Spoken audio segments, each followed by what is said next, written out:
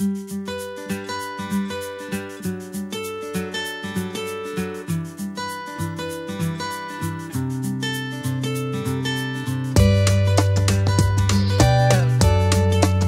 Knight, this is the astrological update for Libra for the whole of May.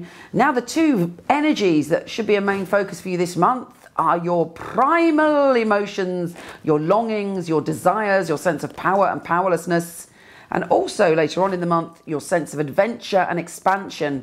Hopefully you're facing your fears, you're dealing with some of those inner demons, you're shining a light into the dark corners of your soul and you're going, hello, I'm not afraid of you anymore, and you're moving forward.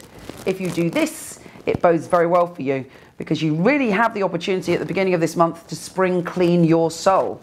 Now, Mercury, the planet of communication on the 1st, is going into that position of you dealing with secrets and primal emotions and obsessions and jealousies and whatever aspect of primal, something's coming up. But it also may be someone, you're going to talk to someone about their secrets or something that's going on with them. But that is definitely the vibe that's coming out of your mouth. You don't want to talk about anything superficial. You want depth. You want to understand the very core of what makes people function and what made them who they are. It's quite intense. Although you do tend to feel that every time this year. On the 8th, we have a Mercury-Mars conjunction and also a conjunction of the Sun, and which is trining Pluto. You're going through a phase, excuse me, you're going through a phase which is all about your family and your home and your fears about those things, and you're dealing with it once and for all. If you refuse to deal with it, something could come and bite you on the bottom on that day. Venus, the planet of love, then opens you up to expansion in your love life and adventure, and you stretching yourself and you opening up to life's possibilities when it comes to love. You may even go on a fabulous journey with someone that opens your eyes to how you can expand the relationship. If you're single, it's a great time to meet someone abroad or from a different culture. However, it doesn't mean that the first person you bump into is the one that the universe is referring to. Remember, we have free will, and it's here for, the planetary energy is here for us to take in, feast upon, and grow with. There's a new moon on the 10th, which is about your fears and the spring clean of your soul and your primal emotions. You have the opportunity to step through to a new phase where you deal with your own sense of power and powerlessness in a brand new way. Or it could come up in other ways, which are like sexual obsession or anything that's like, rah, comes from that primal place within you.